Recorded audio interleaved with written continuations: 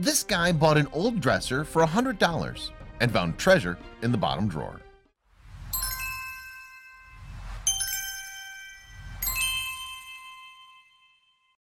Yard sales are many things to many people. For some, yard sales are where treasure troves can be found. For others, on the other hand, yard sales are where people can sell their crap without an excuse. Some people. The way you look at yard sales has to do with your experience when going through people's junk. Some people are lucky bastards. They're the ones who always seem to find some bloody interesting and prestigious object to art that they can place next to their modern decor and have it look amazing. Selling crap. Others, me, fail at ever finding some interesting antique to make their home look interesting. We're the ones who end up with crap scattered through our house. Let's just admit it. We're buying nothing except a future where we have to start selling the same crap at yard sales. One lucky guy. In the case of this story, the person belongs to the lucky bastard circle. But it's more than a piece of prestigious antique that this guy's found. This guy has found actual treasure in his trove. A thing for yard sales. Emil Knodell was the lucky guy. The 67-year-old seems to have a thing for yard sales, browsing through every one in his vicinity. At least I hope that's the case, because if this guy found a chest full of treasure at his first yard sale, then I can just go and bash my head to the wall. A beautiful dresser. Yes, Knodell was browsing through crap at a yard sale. This happened in Texas, just in case you want to try your luck at yard sales. The guy was looking around when he came across a beautiful dresser. A beautiful finish. Knodell appreciated the marble top of the dresser.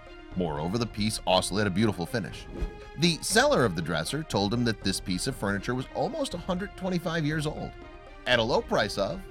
Now, maybe the seller was tired of the old thing, or it had too many bad memories. Whatever the case, the guy was giving the dresser away for a low price of $100, even though the piece was more than 100 years old. Something's jingling. Knodell knew he had found himself a bargain. The guy quickly paid the seller and loaded the dresser into his truck with the help of a friend. What they noticed when they did lift the dresser was that there was a jingling noise coming from it. A secret compartment. The two were confused by the noise, as they knew that all the drawers were empty, so they decided to check where the noise was coming from. What they found was a secret compartment at the bottom of the dresser. The latter was filled with diamonds, cash, jewelry, and old Civil War memorabilia. Should I keep this to myself? Knodell had found a literal treasure trove. What's even more astounding is that Knodell didn't keep the treasure to himself. God, I would look like such a bad person next to this guy. Telling the seller. Knodell contacted the seller and told him all about the find. The seller told him that the dresser had belonged to his grandparents. Grandma was one hell of a sneaky woman. Remembering family. Moreover, the seller admitted to him that he'd never known about the compartment. Yeah, as if he even had to say it. Getting this memorabilia in his hands was a great way to remember his grandparents. This guy is a saint. Now that Knodell's taken the high road, nothing can stop him. This guy has proved to be a saint. He also gave us some hope in humanity. Why is it?